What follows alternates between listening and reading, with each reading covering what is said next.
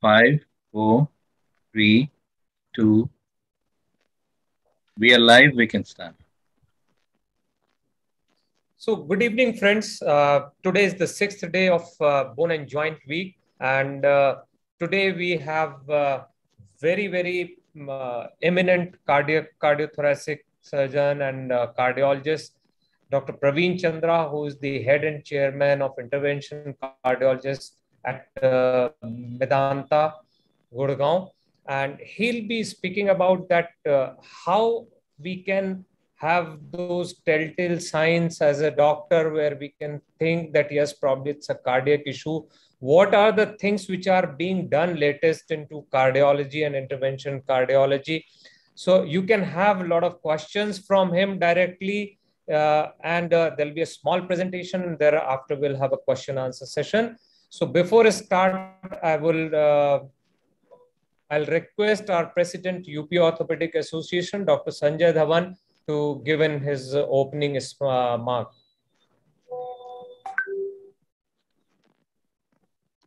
Dr. Sanjay Dhawan. Yeah. Good evening and welcome you all to this health webinar.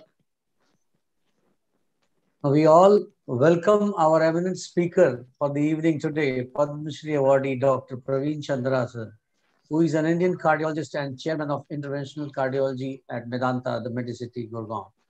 Dr. Chandra was born in 1963 at Gorakhpur and best known for interventional cardiology. He is recognized as one of the leaders in angioplasty in the country and is proficient in a lot of new devices and technology. We are very much delighted to be a listener to his speech and sure enough to carry a lesson from for a lifetime as for our cardiac health and subsequent general well-being is concerned to improve upon the utility, quality of our life. So over to you, sir, because we want to listen from you. I don't want to come between you and the listeners. Hope that this is going to help us in many ways. Thank you and welcome again to everyone. Praveen Chandra, sir. Thank you. Thank you, Dr. Dhawan, Dr. Anoop, and Dr. Purva, and all the faculty, and Dr. Tarun Singhal for inviting me today to give this talk and also share some thoughts about how the community of cardiology and orthopedic integrates and all that because we keep having patients where there is a common link. And the common link, as we can see now, because you people have moved from fractures to joint replacement. And these joint replacement patients are really elderly patients. They are multiple morbidities, comorbidities. And then we have to work together to really, find out the best option for these patients. So we will discuss that. I'll also discuss, as Dr. Anoop said, about how to protect us, how to protect doctors from the scourge of cardiovascular problems, because as age advances, it won't leave anybody behind. So we have to kind of be careful, and we have to be fit. So because our peak working actually starts. That is the problem. I mean, everybody realizes this, that for the doctor, the peak earning and the peak work starts after 50. And the disease also starts affecting after 50. So those, very productive years of 50 to 70 for a doctor is very, very important. This is why we have to be careful. So we'll go through all that. And of course, then whatever questions you have, I will be very happy to answer. So now can I share the screen to start the presentation? Okay. So my friends, Sir, we are getting some Chandra sir, please, may I interrupt you? We are getting some disturbances probably with your headphone maybe. Okay. So, now is it okay now? Still it's coming. Just remove it and then, like you were saying before, we can do that. Let me speak a little louder. I think this will be better for you. No, yeah, this is better, sir. Fine. So as you all have been progressing in the field of orthopedics, moving from fractures to joint replacements and so on and so forth, and you are also going from very invasive to a semi or very less invasive approach through, you use, small endoscopes, etc., to do all those joint repairs and things like that. So similarly, in heart treatment, we have moved because 30 years back, the only treatment for blocked arteries was bypass surgery. But today, bypass surgery has been replaced in a very big way. And almost it has taken over. It has taken over the number of bypass surgeries around the world. And interventional cardiology is a new field which has developed in the last 25, 30 years. It is done by cardiologists. So I'm not a cardiac surgeon, but of course, cardiac surgeons are my friends. And so we work together as a heart team. But this interventional work, which is actually a non-invasive way of treating blockages of the heart arteries and also replacing valves now. We replace valves without doing any surgery. So I'll go through all these new things which we are doing. I won't go into details. Of course, new drugs have come up, and many of you know that the anticoagulation, new drugs which are known as DOACs or NOACs, are very easily given to these patients where we want to prevent thrombus formation in heart or in the leg arteries, especially in patients who are undergoing long-term immobilization or having thromboembolism, DVT. In these patients, we give these drugs known as NOACs, but now they are known as DOACs. Why they are known as DOACs? Because they are direct oral anticoagulants. Then in acute coronary syndrome and acute MI, there are new drugs like antiplatelets, which are very effective. But I know you hate that these antiplatelets, because when they are on, you cannot do surgery. So in these patients, we have to stop antiplatelets for about 2-3 days or 4 days, and then you can do your orthopedic surgery. For hypertension, we have very effective methods. We have devices now to treat blockages of the heart arteries, the carotid arteries for prevention of stroke, and for renal arteries for prevention of high blood pressure. Accelerated high blood pressure can be controlled with renal artery treatment. And of course, for peripheral claudication, now we can put stents in the peripheral arteries so that the patients can get relief of claudication. So all this is now being done by the cardiologist. A lot of these things. Earlier, what cardiologist was doing? He was giving medicines, he was doing ECG, he was controlling heart failure. But now we are into curative treatment and prevention of problems like stroke prevention, like gangrene prevention, and of course diseases of aorta are also now treated by us by putting stent grafts, and structures of the heart, congenital heart disease, hypertension, cardiogenic shock. When patients are very sick, we used to say we cannot do anything, now it is too late. Now we have methods to treat them also, and prevention of stroke and atrial fibrillation and heart failure. So a cardiologist has now become a cardiovascular specialist. So we have started from heart, but now we are treating from the entire body, starting in the brain arteries, going up to the leg arteries, everything, renal arteries, aorta, everything. Then the brachial arteries. So when sometimes patients come to us with claudication of the upper limb, and they came to us with suspicion of angina, because sometimes people say that if we walk or do anything and develop pain in the arm, that means it is angina. But in these patients, we found that there were blockages in the subclavian artery. And then we can do stent implantation in subclavian artery, which is very easy to do. And these patients really do very well. Then claudication of the lower legs. These patients, earlier we had no options except surgery and very, ineffective medications. But now intervention is a very big way of treating claudication of lower legs. And also, sometimes patients have abdominal aortic stenosis or abdominal aortic aneurysms, which can be treated because they are serious problems. So from the entire body vascular system, so cardiologists are now known as cardiovascular specialists. So now the need of a sternotomy is very much obviated. There is very small chance that a person will need a bypass surgery or median sternotomy, because we have many other methods. And one of these methods we have developed in Medanta is the minimally invasive method or hybrid coronary revascularization. So what we do is, in a hybrid surgery, we have a hybrid cath lab, which is one of the unique cath labs where a surgeon and a cardiologist can work together in the same OT. So this is a OT and a cath lab, which is a robotic cath lab, which is fitted over here. So they work on this robotic system for the grafting from the side of the chest, and we do angioplasty at the same time. So what you can see here is that we put a stent in one of the arteries or two arteries, and in one artery where stent cannot be put, we do a grafting through a small keyhole approach. And this is known as hybrid revascularization, where we are combining the benefits of both.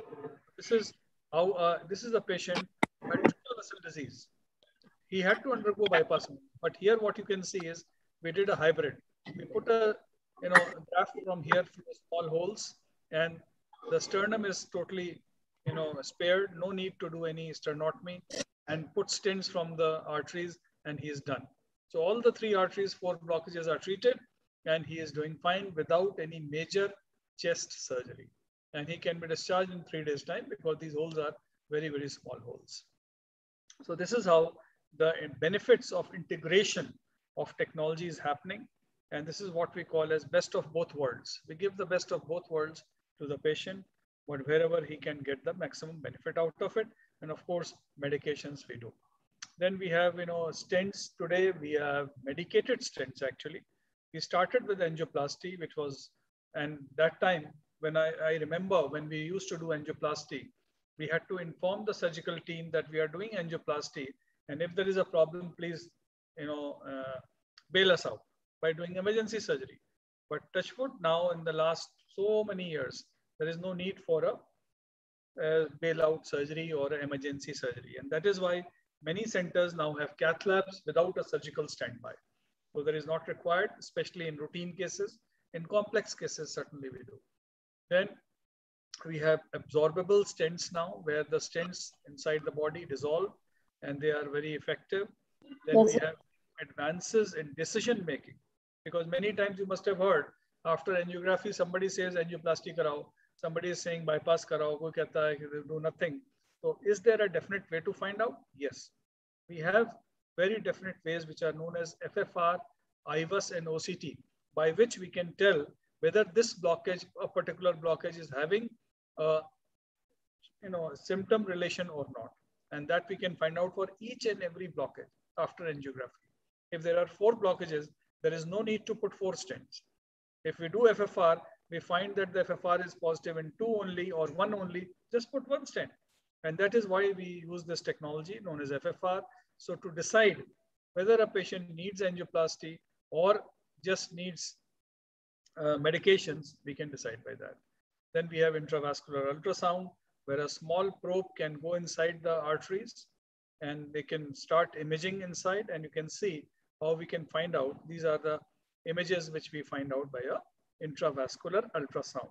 They are very routinely used in our labs now, and very, very accurate, very effective, and it improves the outcomes. When we do angioplasty, we look at that from internally and then see whether the stent is good, well done or not. Now, this is 3-dimensional. This is online. I mean, this we do it immediately and on the patient. This is a patient where angioplasty is being done. This is the wire inside the arteries. And here you can see that we are able to see the entire artery from inside, knowing the stent is fully deployed, properly working or not. And that is why you can improve or get a predictable outcome in a particular patient. So almost surety is confirmed once we do all these technologies. Of course, everything costs money, but it is really worth it. And we can take these pictures. So you can see in a patient like where stent has been put, after 6 months and after 2 years, the artery is completely healed, and we can check it with this OCT. Then many times now, as Dr. Agarwal was asking, how do we find out in general whether a person is going to have a heart attack or not? I will have some discussion on that. But this is the biggest challenge. How do we find out that this person is going to have a heart attack? Because once heart attack happens, anybody can treat it. I mean, there is no big deal. But the problem is we have to know if we can find out if there is a chance. So now there are new methods like doing a 25th 256 slice CT scan, where we can reconstruct the arteries in a normal healthy individual. Like you can see here, we can see that there is no blockage here, but in this patient there is calcification, which was found on CT scanning, and on this CT calcium scoring, we found that the score is high. So this patient will have to be checked further, and we can find out if there is a suspicion of a blockage or any other problem, and we can make the decision as to whether he should start medicines now or not. So knowing this, these patients can be put on early medications, because up till now, what we were doing, we were just responding to what patients was coming with. The patients are coming with heart attack, then you start medications. Then what happens? You're already late. So we are now talking of a situation where we can prevent heart attacks. We can prevent heart disease. And there are new medicines also which are being made, which are now into the picture, which are preventing heart attacks, preventing heart failures. And then we can know the metabolism of the heart by doing a PET scan, where if the blockage of the artery is there and on the PET scan we see no metabolism, there is no need to do angioplasty. That means the heart is dead. But if the metabolism is there and the blockage is there, that means if you open the artery, he will be relieved. He will protect his heart. We will prevent him from a heart attack. So that is the PET scan. The PET scan test is done in heart, and it is done to know the metabolic activity in the heart. Then in high risk cases, we do, intra-aortic balloon pump insertion, and then, we do early angioplasty these days. So if there is a patient who is very sick, BP is coming to 70 systolic, 60 systolic, we take these patients up as soon as possible. So here the dictum is that the sun should not set on this patient, or the sun should not rise on this patient. If you have wasted few hours, 6 hours, 8 hours, 10 hours, and you have done nothing, this patient is not going to come back to you, because he's going to die if he's cardiogenic shock. So the early dictum is that we have to act very fast, very, very fast. And that is why early invasive therapy is useful. Then I'll quickly go to this new method, which we have started doing for the last 7-8 years, where we are replacing the valve of the heart by doing a transcatheter procedure, where you do not have to cut out anything. This valve is implanted inside the heart with the femoral arterial approach, where a small tube will go inside, and you can see through the same as the catheter of angiography or angioplasty. So the slightly bigger catheter is taken inside, and on this guide wire, we take this catheter. The valve is loaded already on this, and when we reach the position of the valve is released, and the earlier valve, the native valve, is stuck on the side. It becomes like a holder of this new valve, and then this new valve starts functioning immediately. You can see that the valve is being released at the site of a old valve. Praveen sir, can I interfere? Yes. I think your screen is not shared. I can't see anything here. Really? Oh my My God. screen. No, I think we all can see it. We are able to see. There will be some trouble in your. There's something wrong on my side. Okay, I'll check. Okay. Thank you. Sorry for interrupting, sir. Okay. So should I do anything now? No. Sir, please, you continue. Okay. You continue, sir. We'll correct you. Okay, so this is the transfemoral now new technique of replacing the heart valve without surgery. So surgeons are not very happy with this new development, but certainly we have to accept that if something non-invasive can be done to a person, especially who is above the age of 65, 70, 75, and the valve is diseased, then they don't need to go any surgery. The patient is done under local anesthesia, and there is no stitch, there is no cut. And in these valves, as you can see here, this is a diseased aortic valve. In this, we can replace this valve without doing any surgery. So this is how it looks with the valves. These are the devices which we are using. So won't go into the details of this. And I'll quickly show you something more. And how do we do the planning? Actually, we do all the planning by CT. So CT is a very important, investigation for everybody today, for you also and for us also. And here, this is how we do it. This is the cath lab where we are doing this. You see, we are checking it from the other side, from where we have to go. And this is the hybrid cath lab where we are doing it, and the patient is awake. So you can imagine this procedure is rather simple. Of course, nothing is so simple, but certainly it is. This is how the valve is implanted. You can see the valve is implanted inside, and we are checking the, pressures, the ECG, everything is coming, and everything is under control. Okay. So this is how then we check if everything is okay, and the closure site is like this. So this is the surgery where we open the chest, and this is the percutaneous technique of replacing the valve.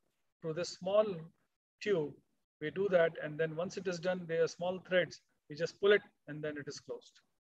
So that is the advantage, and then the patients are in the ward the next day, and these are some of the typical patients you can see where surgery could not be done, because this is a patient, young patient though, but he was 140 kilo. So the surgeons, all the surgeons refused. In Delhi, everybody refused. So we did the TAVI valve, and he's doing well, about 8 years now. And these are all elderly patients. He's 82 years or 84 years. So basically, elderly patients are very, very, benefited by this technology. Then transcatheter mitral valve, because sometimes what happens is that, such patients who have earlier valve surgery, and now the valve is degenerated, what to do? So we do a valve in valve procedure where without surgery, now we can replace the valve as we did for the aortic valve, we can do the mitral valve also. And these are some of the valves we can do. The last thing I'm going to show you is the mitra clip, where in a leaking valve, what we do is we put a clip. Just like the surgeon puts a stitch, we put a clip without any surgery. And that's how we do it. Then, this all is done through a transesophageal echo, and you can see the echo images. So that's how, basically we are treating many of our patients today. And then, sometimes patients are given alcohol, but not to drink. We give 2 drops of alcohol inside the artery to close the artery when they are very trophic. In hypertrophic heart, we do this treatment known as alcohol septal ablation. ICD is another treatment where we put a pacemaker, which actually controls the tachycardia. And these high-risk patients, we put ICD in these patients. Then now you must have heard of ECMO in the last wave of COVID. We were actually using ECMO in many patients where the blood pressure was collapsing. The patients were having acute cardiogenic shock. Then we put these patients in a veno-arterial ECMO, which is known as extracorporeal membrane oxygenator with a pump. So the blood is sucked out from the vein and injected back into the aorta. This is known as ECMO. And we do this in these cardiac patients, but now in COVID patients, when they become with very severe lung problems, then the blood is taken from the vein, oxygenated and pushed back into the aorta. So that was ECMO. And it was quite effective. Of course, the mortality of COVID itself was so high, so it was not working so well. In weak hearts, we do a biventricular pacing with the 3 wires and so on and so forth. So I think, and of course, so many congenital heart problems are now treated by putting the devices, and this is kind of a hole in the heart, which is treated very simply. 1-day admission, nothing, no surgery, and these ASDs are very easily. So 90% ASDs today is treated by device implantation. Surgery is not to be done. Then in the left atrial appendage occlusion for elderly patients with atrial fibrillation who cannot take medications, we do this procedure known as LA appendage closure. I'll just show you a quick picture. This is how we put it. So this is the umbrella, which we put it in the left atrial appendage through a percutaneous technique again. And then the patient doesn't need to take oral anticoagulation. So that is for prevention of stroke in atrial fibrillation. And now we have devices to control high blood pressure also. If the BP is not getting control on medicine, now we have a therapy known as renal nerve denervation through a approach. And then of course, these are aneurysms, which we have been treating for many years now. If there is a big aneurysm, we put a stent graft here. So these are the techniques which I wanted to share with you. Today, interventional cardiology has become too big now and very effective. And I'm happy that I'm living in this era of new development of interventional cardiology. Thank you very much. I'm sure you have questions. Thank you, Dr. Praveen, sir. It was really enlightening talk. I have a few questions. Can I start asking you, sir? Bombardment of the questions. Yeah. So, as an orthopedic surgeon, as you in the starting said, that there are a lot of patients, elderly patient comes to us. So the biggest dilemma I have seen is that normally as a pre-op checkup, what we do is we do an ECG and echo, because most of the these osteoarthritic patient or a fracture patient, they cannot go for any stress test. And what I have experienced in my 20 years odd practice, that at least I know 10 of the patients who had gone with full checkup through the physician, okayed, went for the surgery, and 5 months, 6 months down the line, they had a cardiac issue, and complete bypass, 3 artery bypass was being done.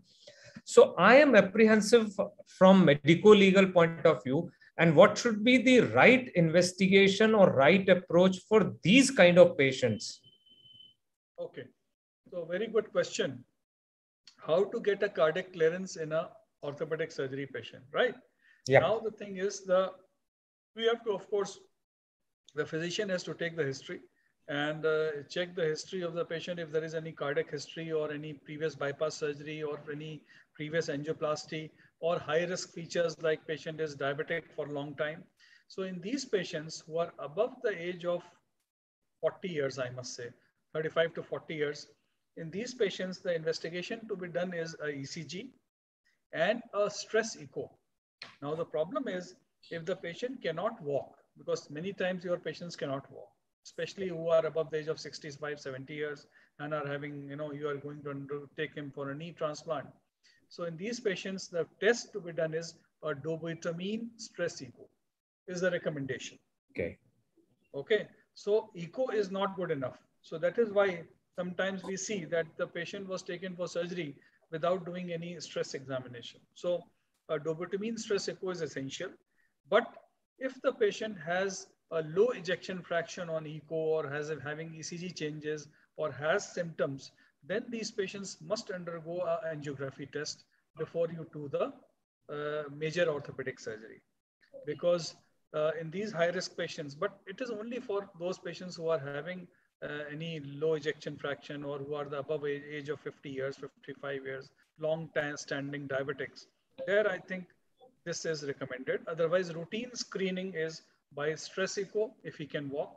If he cannot walk, dobutamine stress echo.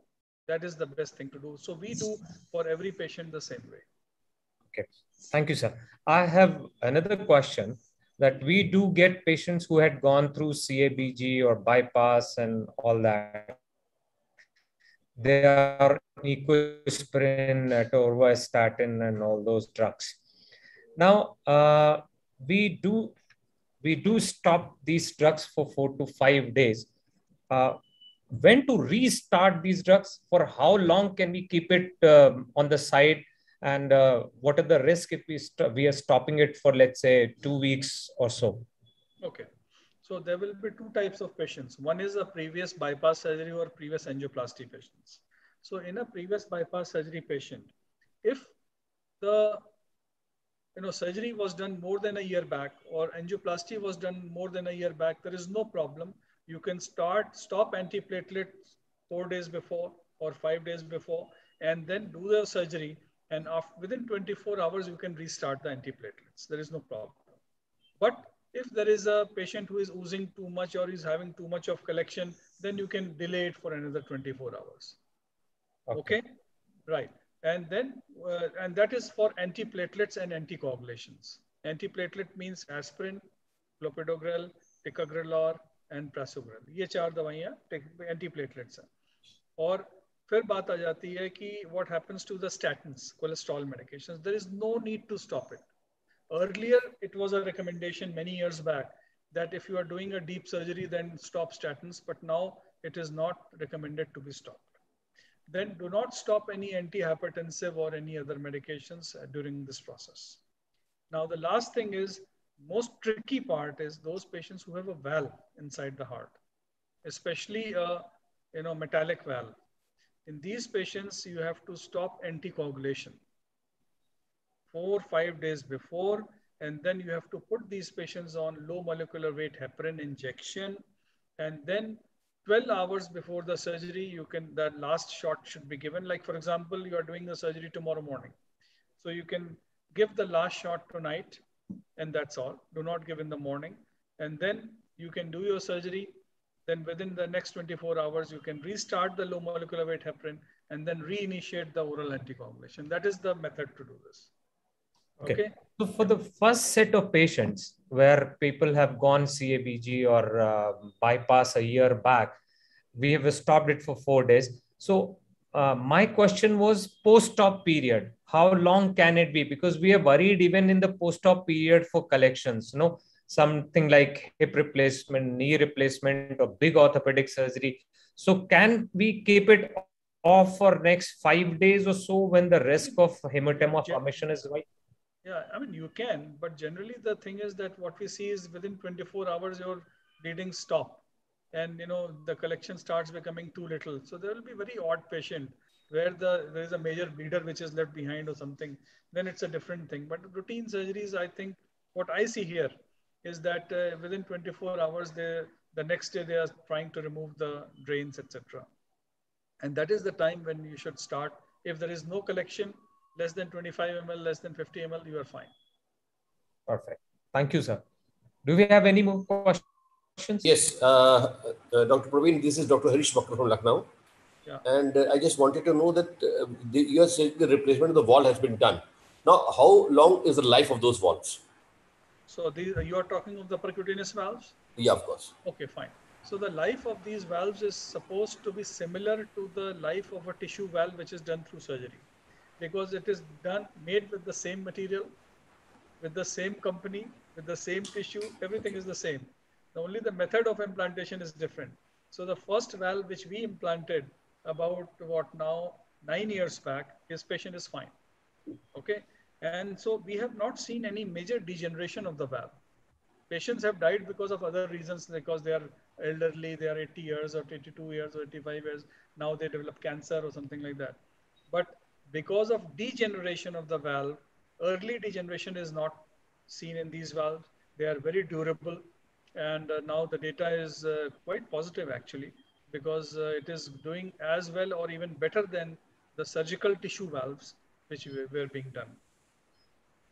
Secondly, what I want to know is, I mean, if the patient is maintained, not the patient, if a person is maintained on, say, 90-60 of BP, is there any future risk for him?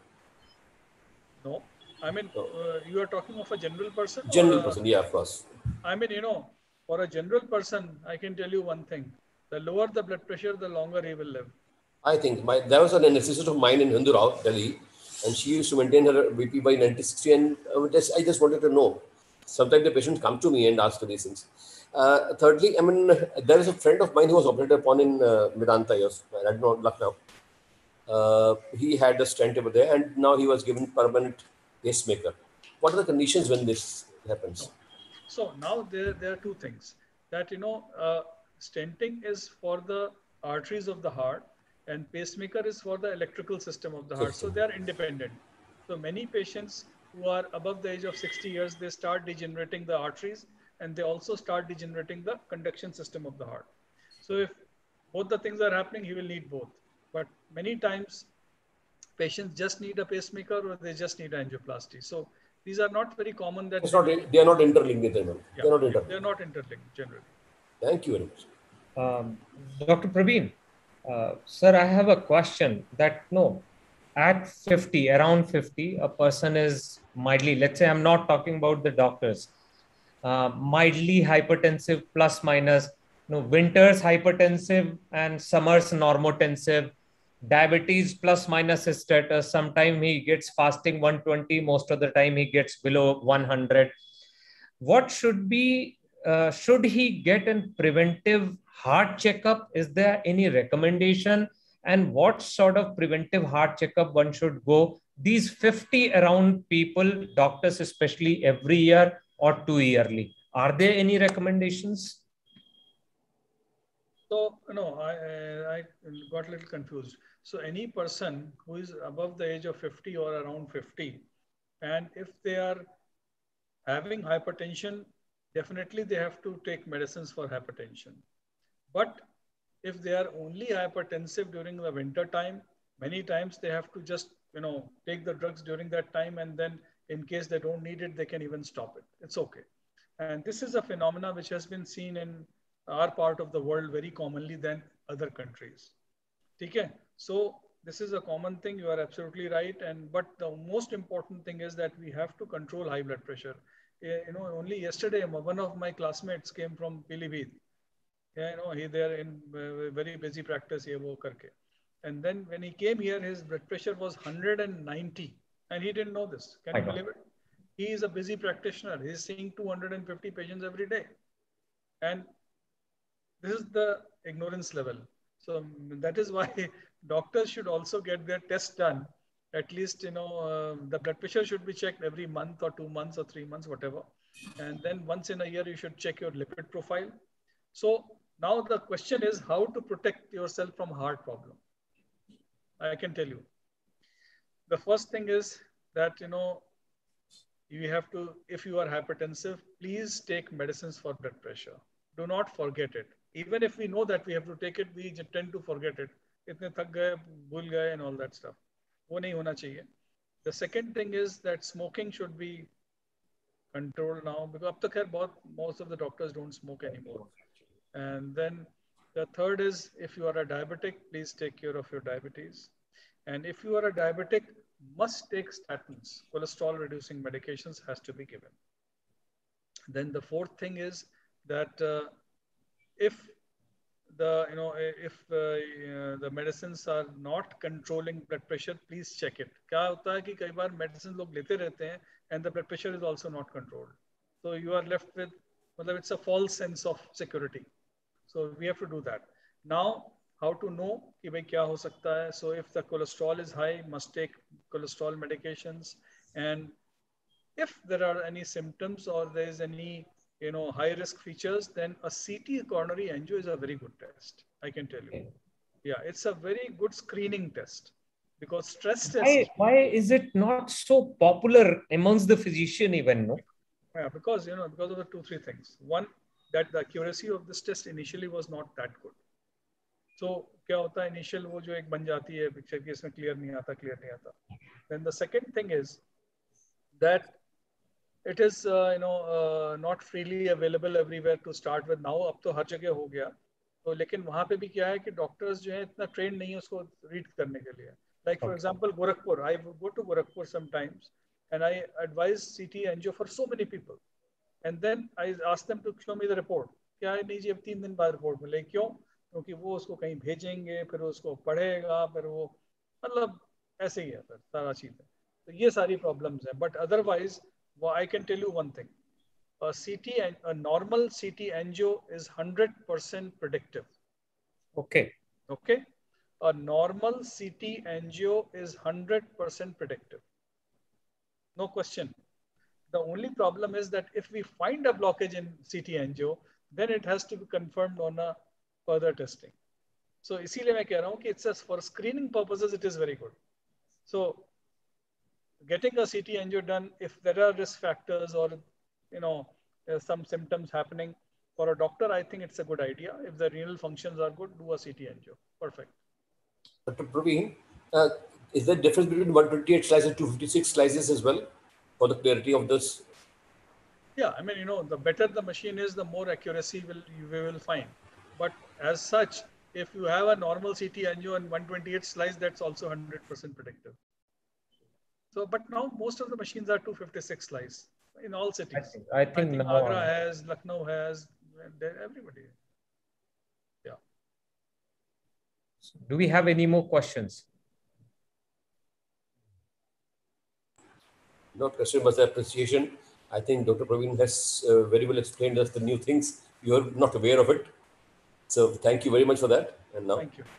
Dr. Praveen, there are myths. No, as a doctor, I know that there are myths even amongst the doctors for starting the hypertensive. No, As I talked about that winters hypertensive, summers normotensive.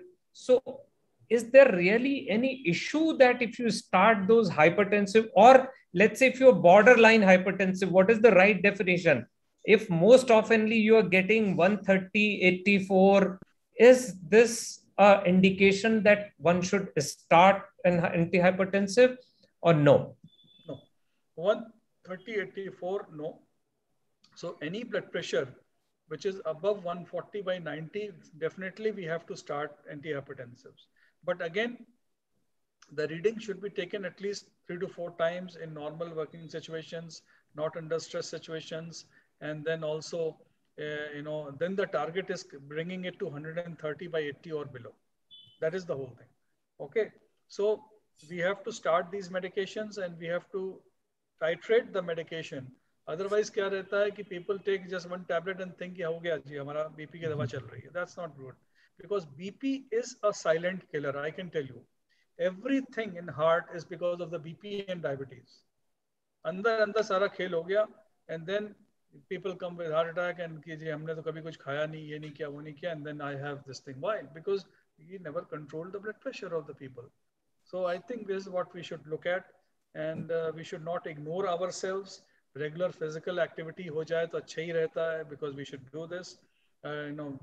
It's easier said than done, but certainly we should. On what level, Dr. Chandra, on what level you would like to maintain the BP with the patient on medication? On medication, it should be 130/80 or below. On medicine, That's again, what I said. if it... That the cutoff is 140/90, but your target is 130/80. Okay. So, Dr. Praveen, there's another lot of myths and fear around TAVI, especially. I had seen, I know even my relatives who are obese, chronic hypertensive, because mostly these are the patients who are hypertensive, chronic hypertensive and obese, who have aortic valve problems once you get the echo done. So how actually, what are the percentage, no evidence base I'm talking about, that people, these who are highly obese, 100 plus weight, chronic hypertensive for almost, let's say 20 years, how safe this TAVI as a procedure is? Yeah, let me tell you one thing. Although I'm doing it for the last so many years, so I may be a little biased, but in general, I can tell you it is a very, very safe procedure, because it has kind of evolved now. It has become very routine. जैसे कि पहले था ना आप लोगों का knee transplant कहीं दिल्ली में हो रहा है, अब तो everywhere it is being done, and it is being done with such perfection. Everywhere we are getting good results. So because it has evolved, people have developed the technique. So TAVI has evolved, although it is still not very common in many centers. But we are, finding a very good outcome with these TAVI patients, and they recover very fast. The valve is very durable, and the chance of complication is also very low. Once you have done so many procedures, it becomes very predictable. We are kind of doing almost every week. We do 3, 4. So it's okay. Quite, yeah. So if we don't have any more questions, then can we spare our guest speaker today? After such a heavy session and bombardment of questions from orthopedic surgeons. So, sir, thank you very much for joining us today. It was really a wonderful insight into so many cardiac problems. Even I have learned as a clinician that what are things to be done. So thank you again, everybody, for joining us. Before I finish, I have one question. Please. On medicine, sometimes you find that the BP is leveling in somewhere 130 or 140, 130 or 90 in the morning. And then in the evening, it comes down to say 110/70. So, and it's a regular feature. Then what is to be done? What is the reason behind that? Yeah, so these are diurnal variations also in the body. So we have to adjust the dose of medications and the timing of medications in a way that it doesn't fluctuate too much. So, in general, very common terms, I tell my patients that जो bulb ज़्यादा fluctuate करते हैं वो जल्दी fuse हो जाते हैं. इसलिए bulb को बहुत ज़्यादा fluctuate मत होने दो, टिमटिमाने मत दो. उसको एक या तो slow ही जले या तेजी जले. तो बेटर ये है कि उसका वोल्टेज सही रखिए, एंड वोल्टेज सही रखने के लिए we have to just readjust the medications many times, and that helps. And that is why I can tell you one very important thing. There is a test these days. It is very much recommended for every patient who is hypertensive. They must do a 24-hour ambulatory monitoring. Okay. Because ये देखा गया कि जिन patients में BP रात के time dip नहीं करता है, they have a very high chance of developing heart attacks. And that is why you see patients develop heart attacks in the night time and the very early morning. Because they are now known as, इसकी नई definition है, non-dippers. सो hypertension दिन के time में बिल्कुल मस्त घूम रहे हैं, कोई सिम्टम नहीं है, बीपी एक दो बार चेक कराया, सब ठीक है, but when they we check the 24-hour ambulatory BP, then we find out कि ये गड़बड़ हो रही है. सो in these patients we should do a 24-hour ambulatory monitoring as you asked, doctor Daman, and we have to adjust the medicines dose and timing accordingly. I think अपने clinic chambers और अपने hospital में अपना BP check करना बंद कर दे. When we are relaxed only then we should check it. And how what is the protocol for checking this BP test checked every day or on once we are on medications? Yeah, once you are on medication, देखिए वही वाली बात है. Initially, if it is not controlled, then you have to check it every day. Once it is controlled, मान लो 3 दिन 4 दिन तक आपको लग रहा है बिल्कुल ठीक है, then you start doing it once in a week. And once in a week you find it everything is okay, you do it once in a month. But you know, this is how you can adjust, because you also do not want to be a psychological wreck. हर दिन बैठ के BP check कर रहे हैं तो सारे घर वाले परेशान करेंगे क्या हो रहा है. So are there any clinical symptoms which develop if your BP is not देखिए ऐसा है कि clinical alarming symptom or something like जो that? commonest symptoms हैं, people become edgy, people become, अगर आप हॉस्पिटल में आपको ज्यादा गुस्सा आ रहा है, मतलब समझिए कि बीपी बढ़ रहा है आपका, या घर में गुस्सा आ रहा है, बीपी बढ़ रहा है. Then irritability, unsteadiness, lightheadedness, you know, breathlessness. कई बार होता है कि आप तेज चल रहे हैं, आपको सांस, swelling in the feet is also very common. Headache, unexplained headache, जैसे बीच में headache होना शुरू हो गया. So those are the, I think, common features of hypertension. And one question away from this subject, that you said that in COVID times you have used many patients you have used ECMO. Yeah. So what was exactly the results of ECMO? How, because patients undergoing treatment in ICUs, and if they have gone into the ventilator, the success rate was supposed to be very less. So absolutely, what was the success rate of this ECMO? Yeah. The success rate of this ECMO is dependent on the basic disease. Since the basic disease was very bad, so any disease which is reversible, so Jin patients में pneumonia थोड़ा better हो गया, inflammation कम हो गया, वो तो improve कर गए, but I think 80% patients did not improve. So that is why it is now recommended only for those patients where it is not too late, where you know that there is a possibility that he will recover, then it is a good idea. Yeah. जैसे कि अब मान लीजिए कि pulmonary embolism हो गया किसी को, अब आपको मालूम है कि वो recover कर सकता है क्योंकि embolism में thrombus dissolve हो सकता है after some time. So these patients will recover.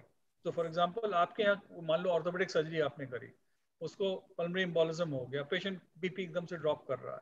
That is the patient where ECMO can help. By oxygenating, आपने उसको bypass कर दिया ना lungs. And then once the clot dissolves, then you can. Yeah. Fibrotic में work नहीं करेगा. हाँ जी. Hello. How long you fibrotic lungs में वर्क नहीं करेगा. Fibrotic अगर reversible ही नहीं है condition, if the condition is not reversing, how long will you keep the patient on ECMO? ECMO के भी अपने अलग complications हैं कि ECMO में blood thinners चलते हैं और bleeding हो सकती है, and then limb ischemia हो सकता है because they are very thick cannulas. That's how it is. So how long you can keep the patient on ECMO? How long? You can technically you can keep them for about 3 weeks or 4 weeks, no problem. But then they start developing all these complications of infection. अच्छा फिर क्या होता है ECMO के बाद we transfer these patients on LVAD और इसको कहते हैं HeartMate, LVAD पे डाल देते हैं जो कि implant हो जाता है body के अंदर. But the point is then what happens is they are very expensive, they are tedious, all those things are there. So I think it's time to thank you, sir. Thank you very much. Thank you. Thank you. Thanks a lot, sir. Thank you, everybody, for joining us today. Thank you, everyone. Thank you, Dr. And Praveen thank you, Chandra. Ashok Sham, for conducting this wonderful. Thank you, sir. Thank you. You're always good and best. Thanks, sir. Ashok has started a very good thing.